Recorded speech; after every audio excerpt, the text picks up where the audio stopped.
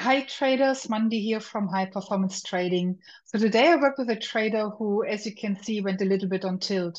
And he really wanted to find out what was going on so that he doesn't need to repeat that behavior again. And it was actually quite interesting because you can see this is a 5-minute DEX chart. It is from the 14th of November.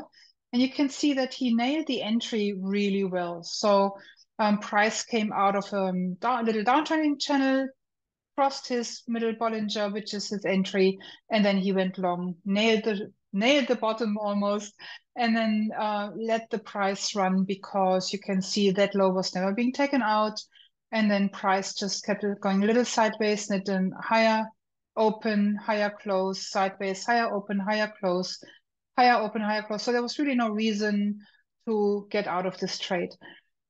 He went out here for other reasons, which we can see on the left-hand side of the chart. But so he closed half of the position at a 200 euro profit. Great trade, right? So price then collapsed. And that's then when the mess started. So he started trying to get long far too early. And the interesting part is that this is actually not his trading methodology at all, right? So he doesn't take a long when there is a big bearish candle. So he was clearly triggered by something else. So he was clearly not trading from his core self, the place where he makes really good trading decisions, so he's calm and confident and focused. No, he was trading from a place of fear. So we needed to figure out what that is so that he doesn't need to repeat that behavior again.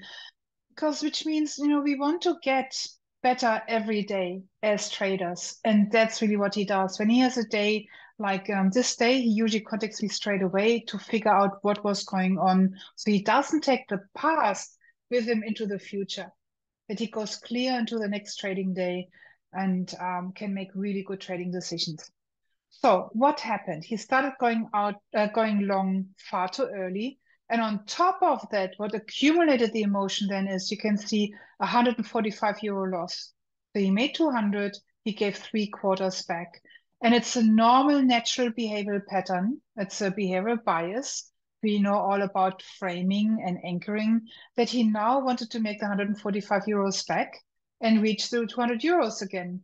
Right? And so he started really going on tilt, having 1, 2, 3, 4 further long positions trying to make that loss back and also catching that falling knife.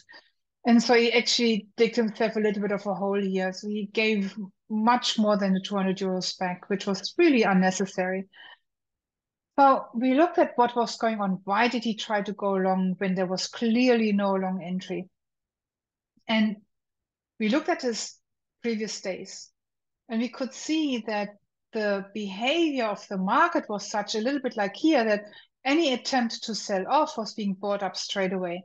And he had missed a few really good trading opportunities where he didn't get long because he didn't trust it as yet, and then missed the trade and could have made a few thousand euros profit. That was playing out today. He unconsciously was afraid that this is going to happen again. And that's Murphy's Law, right? So we are afraid it's going to happen again, the behavior from the previous days, and then the opposite happens. That's just trader Murphy's Law. That's how we have to be better than that, trading from our fears. So he went long out of fear to miss that next leg up. So that was really interesting. And the second part, he started going on tilt because he tried to make that loss back. Really interesting.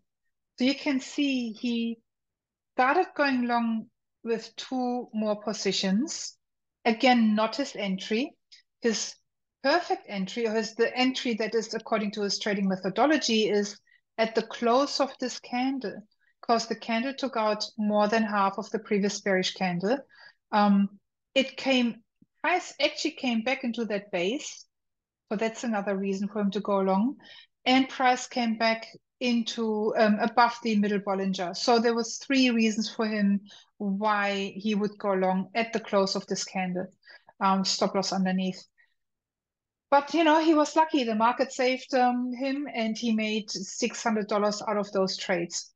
Well, he could have made more.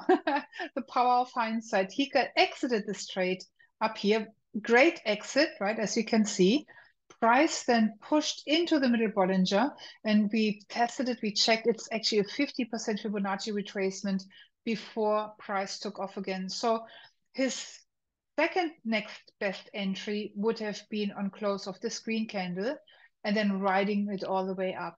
You can see price was 15,400 up here, and it actually went all the way to 15,600 just in a straight line up.